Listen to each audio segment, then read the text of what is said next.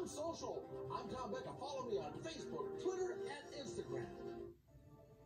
Members of the Omaha Jewish community are coming together to help each other get through the difficulties of the coronavirus.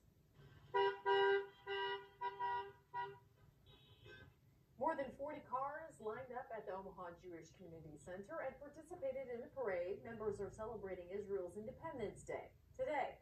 Families waved to the residents at the community center who watched the parade through the windows. And it's also Israel's Memorial Day today. The community observed a moment of silence for the fallen soldiers of Israel.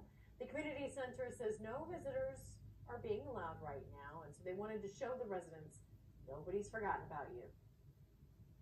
I think we always feel that people in our community care about each other, and there is so much going on in the Jewish community right now just to bring the community together.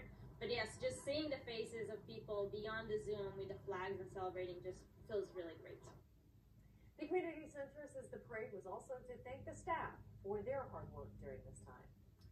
It is a nice way to include people in an important day like that. And like she said, it's good to see actual people beyond the screen of Zoom or something. Most definitely. And good to see good people doing good things.